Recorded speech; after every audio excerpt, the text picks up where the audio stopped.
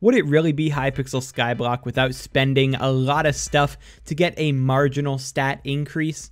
Well, in this video, we're going to go over the best new Heart of the Mountain tree after the 0.15 update, because there's a new one that I think is really good and not many people are talking about it. So if that sounds interesting, stick around in the video. But before we get to that, this video is sponsored by Yahaha Studios. Yahaha is a brand new user-generated content platform for 3D multiplayer interactive experiences. Literally anyone can create and publish their virtual experience. Yeah, anyone. You don't need any coding experience because you can just build the creation without any of that knowledge. They have components, assets, literally everything you need is in Yahaha Studio to make your dream games. Yahaha also has multiplayer. You can play and invite friends to hang out with them. You can also go and meet new friends at any time because there are countless immersive 3D spaces and like-minded communities. So if you're interested in making your dream game, go click the link in the description and join Yahaha's early access now for free.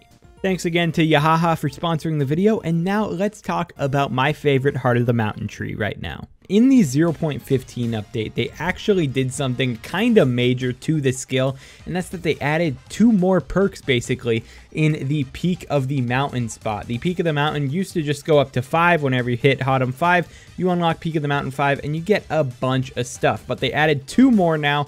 And these 2 more are pretty nuts. One of them is just going to give 2 gemstone powder when mining gemstones, so it's just going to make it a little bit more viable whenever you're mining those. But the other one is giving you an extra token of the mountain. They also added a new token of the mountain that you unlock at level 7. So overall, they added 2 new tokens of the mountain, meaning that you can mix up your perks a little more. Now, I want to clarify, I'm not a gemstone scientist here. I'm a ruby router. I enjoy mining ruby. There are definitely armadillo miners who will have a different tree than what I'm doing.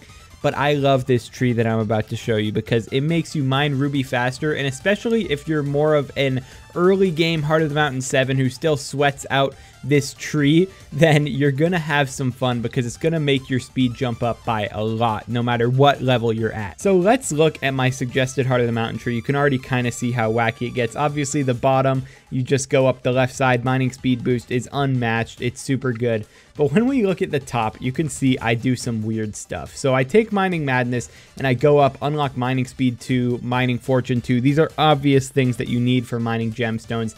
But then I go down because now you can finally unlock a perk that I've wanted to use forever, and that is precision mining. This is going to make it so whenever you mine an ore, a particle is going to appear and you're going to get 30% more mining speed when you aim at this particle.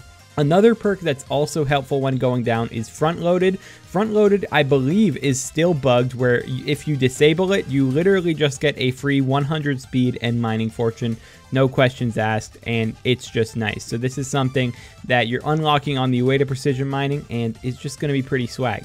Star powder is useless. This is just something you have to get because you want to unlock these 2.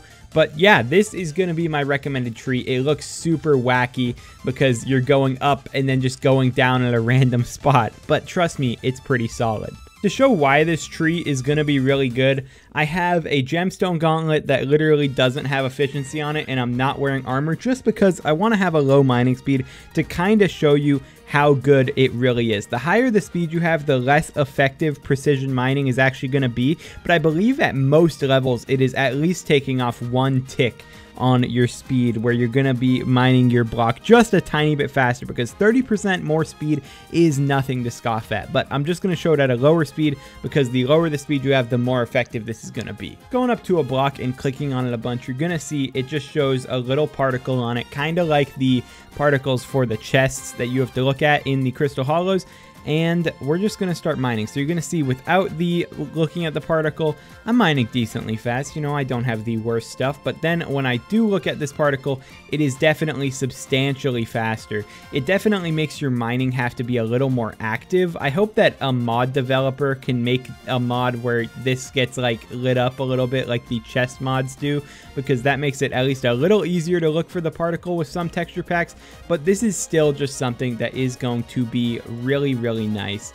and it is going to increase a lot of your speeds. I definitely do think that you guys should unlock the Peak of the Mountain level 7, because seriously, it's going to give you more powder whenever you're mining the gemstones, which just means you're going to gain more power over time. And I mean, why wouldn't you want to be max? Get that max Peak of the Mountain, get the extra token of the mountain so you can get precision mining. It's just going to be fun. I was mining at my Ruby coordinates with this strategy, just using this new setup. And keep in mind, I'm missing like 525 speed from my Heart of the Mountain perks, and I'm also not using a blue cheese omelet, so I am missing out on a couple things there. And I was still on track to make somewhere around 35 million coins in an hour while I was mining with precision mining. I'm not 100% sure how much precision mining I was actually getting, because I'm not trying to be super duper active and look at one little pixel on every single block that I'm mining, but it did feel like a good portion of the blocks that I was doing, I was actually getting the effect from precision mining. I'm just glad that this perk is finally in a viable spot, because I was always super interested in this perk. When Heart of the Mountain first came out and I was one of the first people to get Heart of the Mountain 5, I was trying to find a tree so bad that made precision mining work, but the left side is just so much better for mithril, and you know, since it's better for mithril and has some better perks, it's usually used to go up into your gemstone stuff. But finally, you can maybe unlock this. I'm sure people will make the argument that you should unlock Sky Mall instead. That could totally be true. It could totally be more worth. I just think precision mining, it's fun.